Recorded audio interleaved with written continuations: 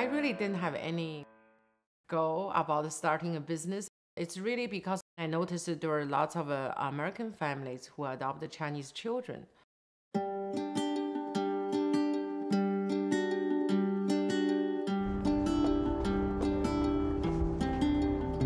I realized, these families so want to know about China, want their children learn about their heritage.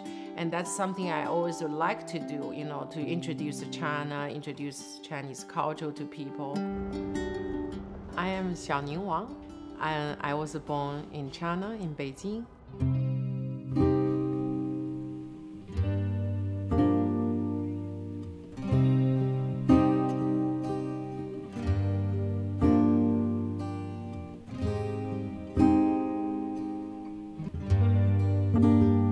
My mother, she was really liberal, and she always talking about the Western things.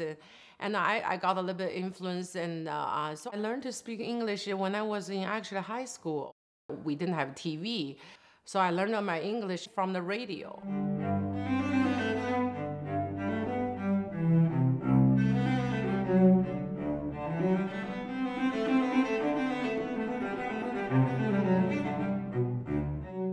IBM was one of the first Western companies who had office in Beijing. I had all these American colleagues who are still very, very close friends of mine.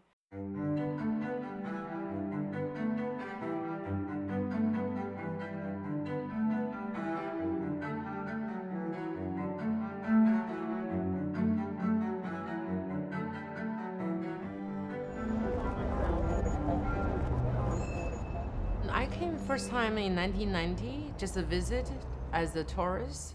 And I really love New York. I just think this is one of the best cities. And so I always thought if I had the opportunity to live here, I want to come to US.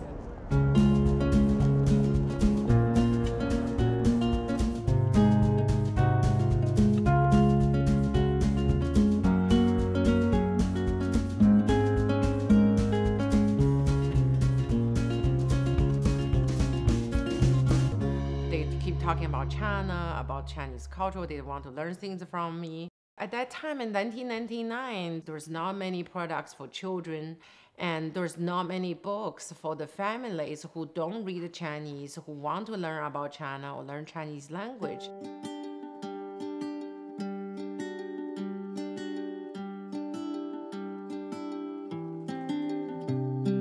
So I thought, oh, maybe we could put our products on the internet and to sell these products to people who don't have access of Chinatown in Mid-America. So that's how I really started.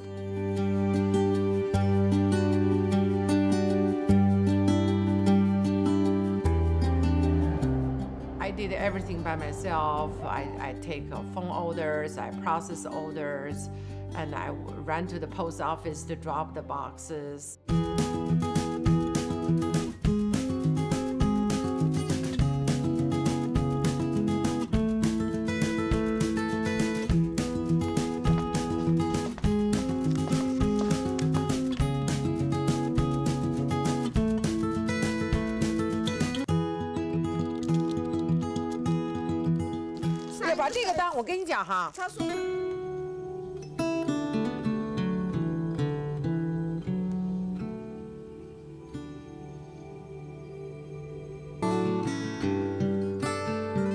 Chinese become one of the most popular foreign language in the public and the private schools. So when the market of adoption community declined, I actually picked up from the schools.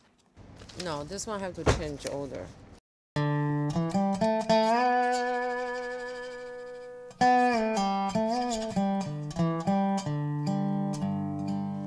These big companies, they say the more efficiency or more cost effective. It's really tough for small business to compete with a bigger business.